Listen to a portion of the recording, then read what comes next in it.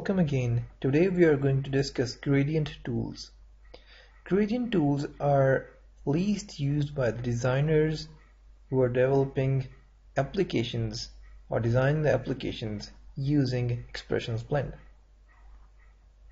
For the quick demo, I would use a rectangle. Let me draw a rectangle on my screen. There you go. And I have selected here the gradient brush.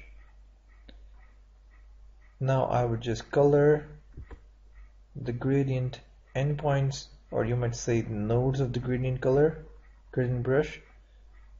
I would give one of them yellow and second of them a bit grayish. Okay, that's cool.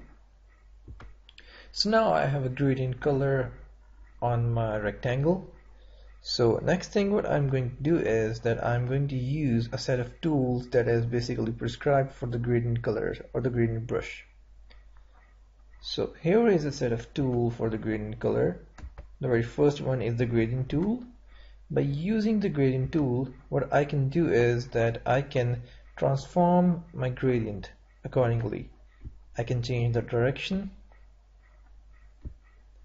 and even though I can change the intensity of the gradient color.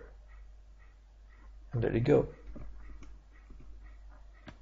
Our next tool I'm just going to discuss is the gradient transform tool that comes under the gradient tool. And let's try that. Right click on the gradient tool and click on the brush transform. Now what brush transforms do is that it gives you an imaginary rectangle or imaginary shape of your control, and you can relocate the very shape, and it also relocates the very gradient. So if you want more intensity of yellow, move downwards, more intensity of black, move upwards, and respectively vice versa. You can do a lot of things with that. Even you can rotate that, and you can do a lot of things with this.